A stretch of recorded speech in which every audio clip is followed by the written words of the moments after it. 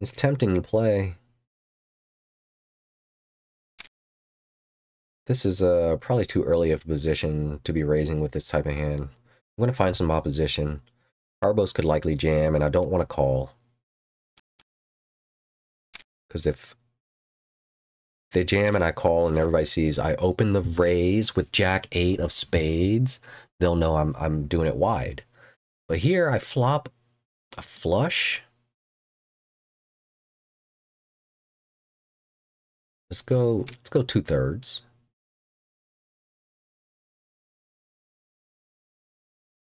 What if he jams? If he jams, I kind of have a redraw to the straight flush. I kind of doubt he has the nut flush. Wouldn't that be terrible? Oh, but look, he's betting into me now. Wouldn't that be terrible?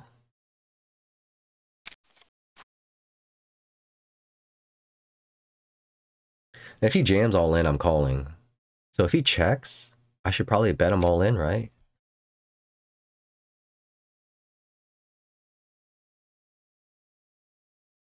I'm going to cripple him at least. Well, he might think it's a bluff if I just go all in. And he's already stuck so much of his chips in there. He's kind of pot committed. He might call with a queen and no flush. He does. He calls it 2 pair. Going for the ultimate value. I kind of thought about just leaving him crippled, but you know what? If I'm going to go that far, I might as well just go for all the chips.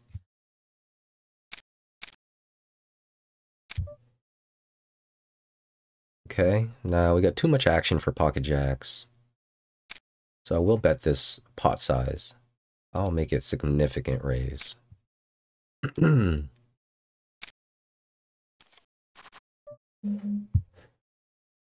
Now that is concerning, because he could have, you know, my two opponents could have a king. And I'm early position. And now I've raised so big before the flop that it's a stack pot ratio like 1-to-1.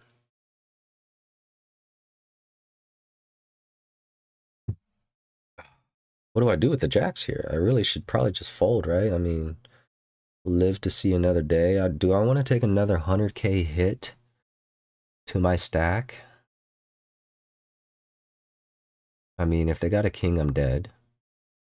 If they have ace-5, I'm good, right?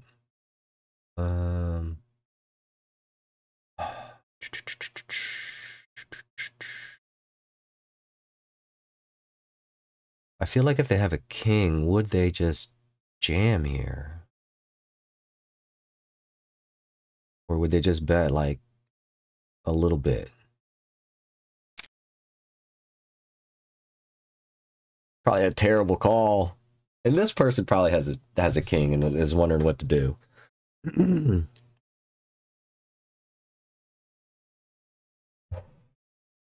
All right, Irma. And I think Irma is a really tight player or whatever, so they probably do have a king. Oh, I kind of wish I could take it back now. Kind of wish I could take it back. They're going to show me a king. And then maybe this person over here is wondering about their kicker now, because maybe they have a king. At this point, I really don't care what this person does, because I can't lose any more chips just because they call. Honestly, though, if they have a king, it would be nice to see them fold. Like if they have king 9. Make a big laydown, ladder up. Queens! Oh, that hurts. Oh, that hurts.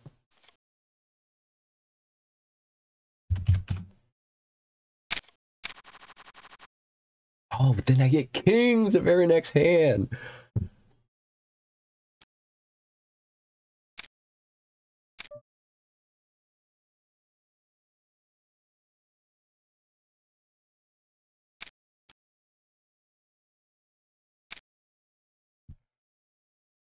Over there, just make it all back right here. What's he got? 35 bigs. He also has about the same price, so I could just call here and get both of them, really. Oh my god, what if he has aces? I'm never folding the kings. He does have aces. Never folding the kings.